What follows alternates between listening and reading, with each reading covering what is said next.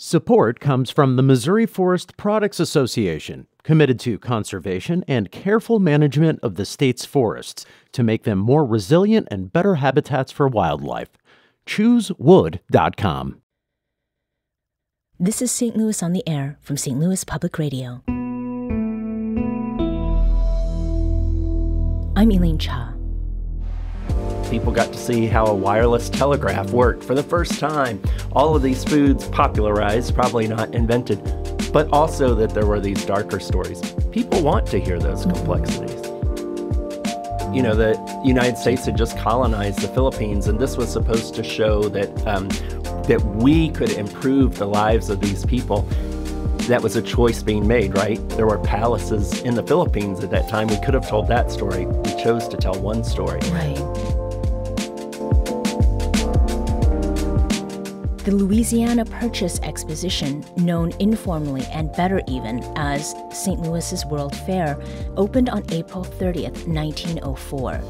Over the 8-month period it ran, an estimated 2 million people experienced its many displays and special attractions, and its draw was broad. The fair drew global attention, and visitors came from near and far, like overseas far, to see it firsthand. But it was 1904. Not all people were welcome to the exposition. In fact, many were kept out, while certain others were literally kept in.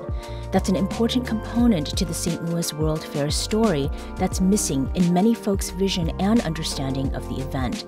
Here to talk about addressing that through a refresh of a long-running 1904 World's Fair exhibit, we welcome Jody Sowell, President and CEO of the Missouri Historical Society. Jody, welcome back to the show. Thank you, Elaine. Great to be here. Can you give us a quick breakdown, Jody, of what the fair was for and what it meant for St. Louisans, Missourians, and Americans to have it take place here? Sure. So World's Fairs got started in 1851, and they really are ways for cities to show off themselves, but also to bring the world to the places that they are being held. So this was a chance for St. Louis to brag about its own achievements, but to bring the world to St. Louisans and, as you said, travelers from around the world. So this is a chance to show innovations, but as you mentioned in the intro, it was also a chance for fair organizers to show supposed American superiority, even some issues of superiority of one race over another. So that's also an important part of the story. Yeah. Now, the creation of the current version of the 1904 World's Fair exhibit, what prompted that? We have almost always had a World's Fair presence at the Missouri History Museum. The Missouri History Museum building was built with funds from the World's Fair. So always an important part of our own story. So this exhibit, as you said, has been open for almost 20 years. Incredibly rare. You know, we usually have exhibits open for 9 months or a year. So I've been working at MHS for 17 years. It's been there ever since I've started working there. Right. Now, do you know, whether the choice of what went into the exhibit, did it reflect anything about the social or cultural mood of the early aughts here in the St. Louis area, or maybe more broadly in the state?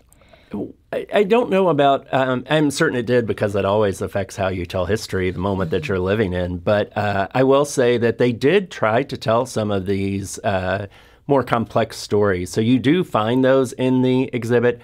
They are just not featured in the way we would today or explained in the way we would today. So the opening of the exhibit, it preceded your going to the Missouri Historical Society. That's true. And I understand you came to St. Louis as a transplant.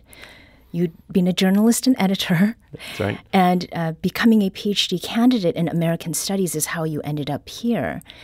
When you started your work for the Missouri Historical Society, because it had been just a couple years after this exhibit opened, how much of the exhibit introduced you to the St. Louis World's Fair? I think it probably was my introduction to the 1904 World's Fair. I did not necessarily know that story coming from somewhere else. And I think, people ask sometimes, why are St. Louisans still so obsessed with the World's Fair? A valid question. I think actually our sort of, I don't know, obsession is the right word, but our obsession with the World's Fair, I think, says a lot about St. Louis. And how much of the exhibit do you think, and the way that you came to it as someone who didn't have that same kind of familiarity, how much of it affected the way that you took in what was in the exhibit? Say that again, Elaine. So, Sorry. being somebody who is not from St. Louis and not having some of the sort of organic, social, cultural ways that you would hear about it, how much of your not being from here sort of affected the way that you looked at what was in the exhibit? Well, I think it is one of the ways that taught me sort of that defining characteristic of St. Louisans, which is St. Louisans are incredibly proud, and they also are incredibly critical of their own place, of their own home, of St. Louis. And I think it's a little bit of chicken and egg, but I think that's why the World's Fair has resonated so much. So for St. Louisans, they can say, we were once the fourth largest city in the country, we had the world's attention, and then we had this decline. Now, I think both of those need to be troubled. For example, we say that we were the fourth largest city at one point. That is true, but we were much smaller than the top three. So we had about 600,000 people, whereas Philadelphia, number 3, had 1.3 million. Chicago had 1.7 million. New York had already surpassed 3 million. So we think, we were at this great scale, this grand scale in 1904. But even that is more complex than most St. Louisans know. So context and perspective. Always important. So the exhibit for this World's Fair, it opened, as you had mentioned, almost 20 years ago. It was 2004. It's one of the longest running, if not the longest running. Not quite the longest. Our upstairs galleries are even longer, but yes. How did conversations about updating the exhibit begin?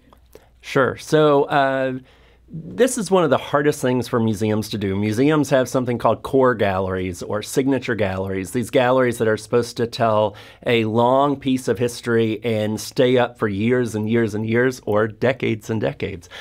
So it's a very complicated process. My guess is people have been talking about updating that exhibit for almost since it began, 5 years after it began. But it takes a lot of work. It takes a lot of effort. And so now this redo of the World's Fair Gallery is actually a part of a bigger transformation of the Missouri History Museum, where we're redoing a number of our longstanding exhibits. We'll come back to that if we have a chance to do so. We opened with a note about who was excluded from visiting or participating in the 1904 World's Fair. Talk about that, Jody. Yeah, so you mentioned two sides, people who were excluded and then people who were there, if not against their will, at least not how they would have portrayed themselves. So segregation at the fair is one important part of the story. We do not believe that people were forbidden from going into the fair, but once people of color got into the fair, it was almost impossible to find services. So they could not get food, were not turned away at some events. And so famously, a National Association of Colored Women was supposed to have a big conference at the World's Fair, heard all these reports about people of color being turned away and said, we're not going to meet there. We're going to meet off the grounds because we refuse to be part of this. So that sort of exclusion is an important part, a too often part that is left out of the story. And how is it that those components will be addressed in the refresh that's coming? Yeah, so they will just be addressed more directly and featured more prominently than they are currently. And that includes I think people know or have heard that people were put on display during the 1904 World's Fair. Most famously, the Philippine Reservation, which was one of the most popular parts of the fair to see these people. You know, the United States had just colonized the Philippines, and this was supposed to show that that we could improve the lives of these people. That was a choice being made, right? There were palaces in the Philippines at that time. We could have told that story. We chose to tell one story. Right. So that will just be featured more prominently, addressed more upfront. We had a conversation earlier this year, and it was a conversation with 3 historians and one of whom is your colleague, Cicely Hunter, the public historian for the African American History Initiative at the Missouri Historical Society.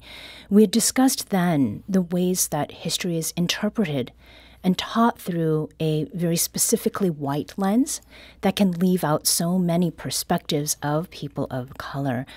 In what ways is the re-examination and reinstallation of the 1904 World's Fair exhibit incorporating perspectives that were previously excluded? And for instance, were there community partners, or are there community partners, whether that's individuals or groups, that you've worked with to make sure that the storytelling isn't sanitized or neutralized? Absolutely. So one example, we just mentioned the display about the Philippines. We have worked with a Philippine-American artist who has done a lot. Her grandfather was actually at the 1904 World's Fair. He wasn't put on display. He was being one of the ushers, but she has done amazing art pieces to tell that story. Mm-hmm. Her home, where she lives, was on the grounds of where that display was, and so she talks about how this affected her personally. Mm-hmm. So yes, partnering with people to go back and tell those stories that have been left out of the historical narrative too often is an important part of what we do. Those aren't always about race either. They're fascinating and complex stories about the 1904 World's Fair. Just one example. Oh, sure. They had a recreation of the Boer War. So if you don't remember, the Boer War was in South Africa in the 1899 into the new century.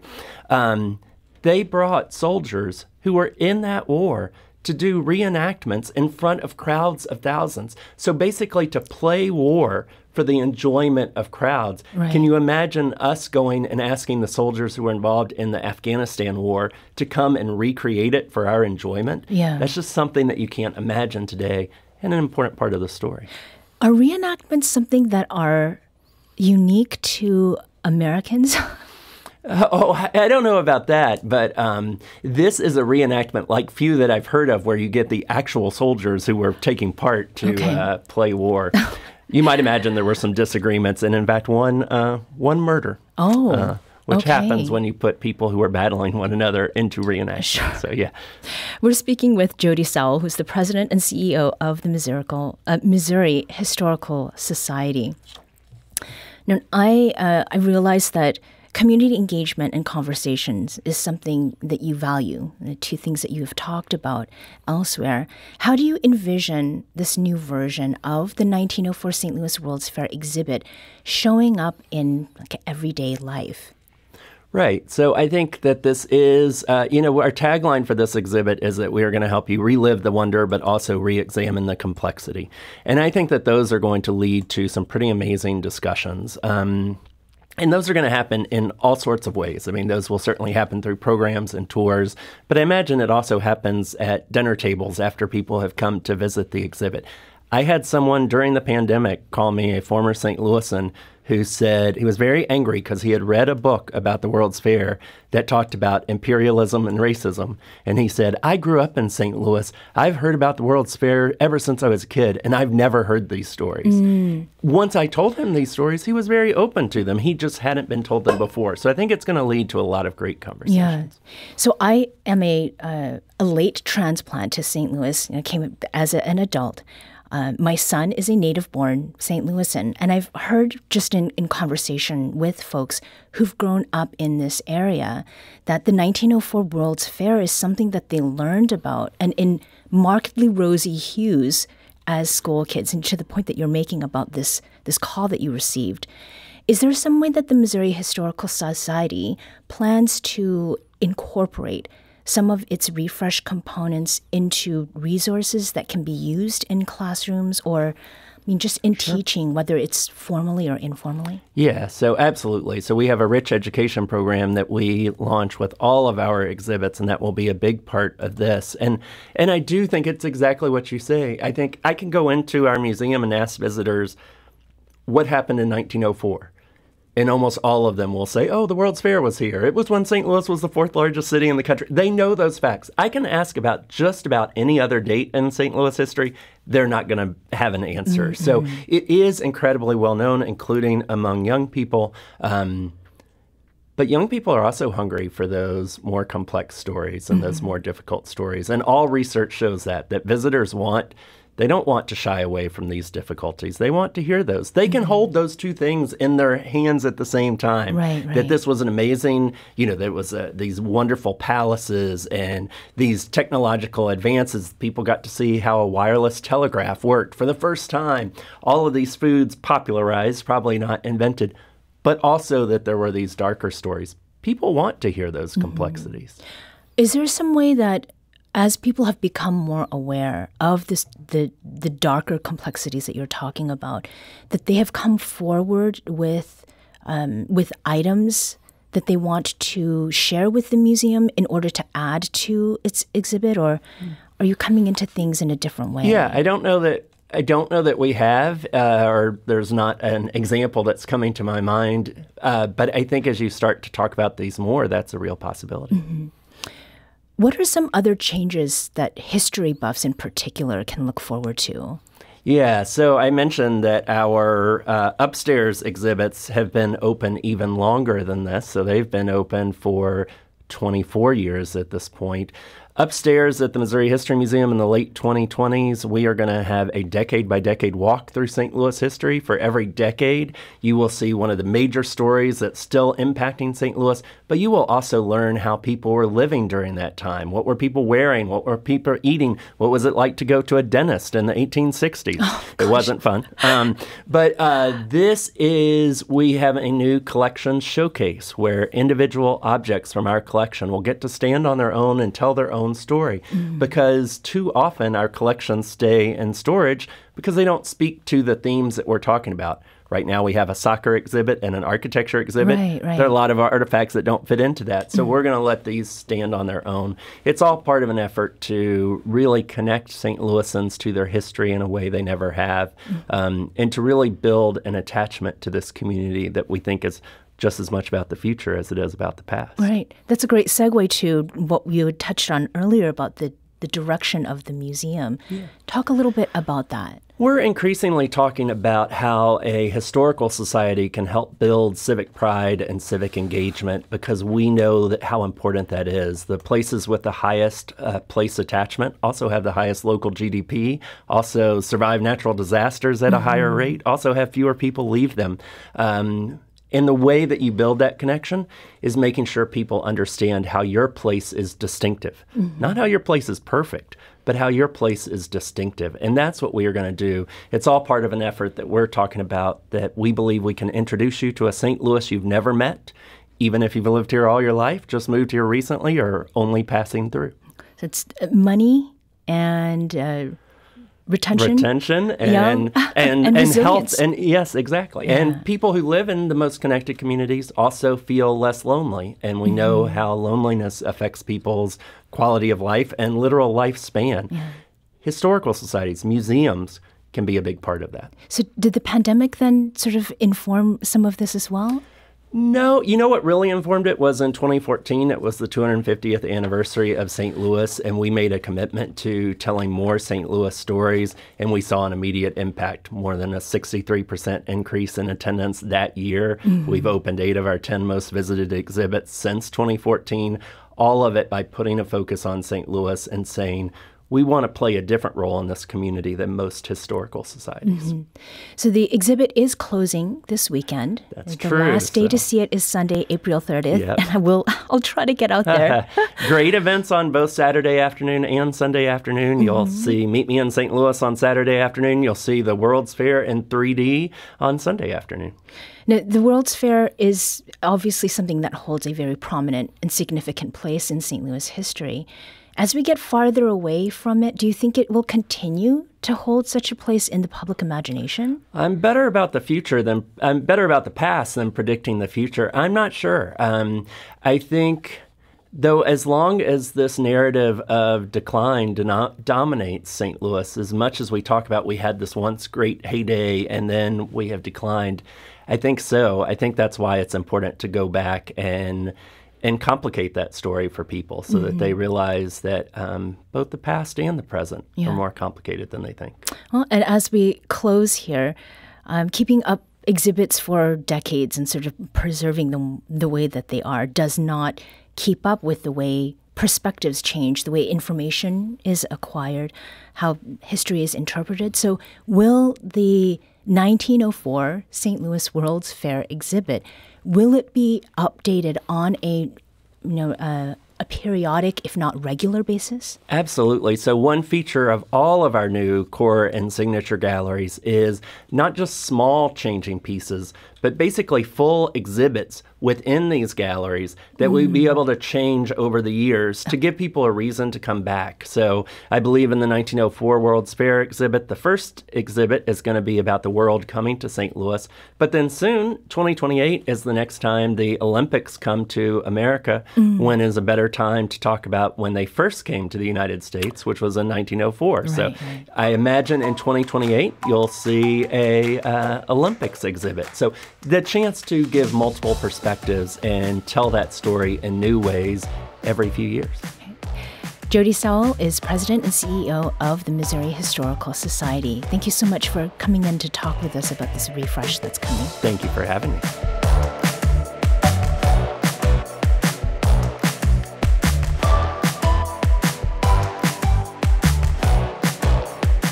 This episode was produced by Maya Norfleet. Our audio engineer is Aaron Dorr.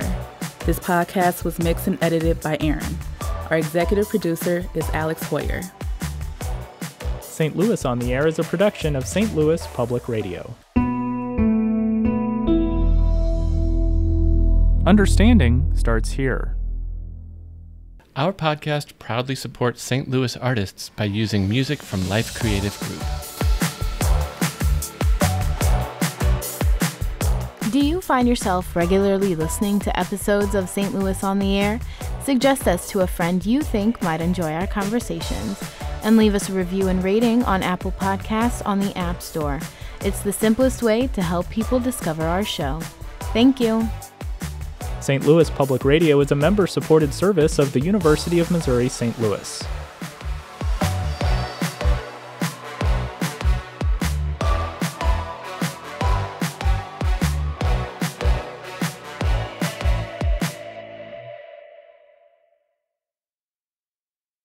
Support comes from the Missouri Forest Products Association, providing more than 41,000 jobs in the production of wood pallets, railroad ties, white oak barrels, hardwood floors, and more. Details at choosewood.com.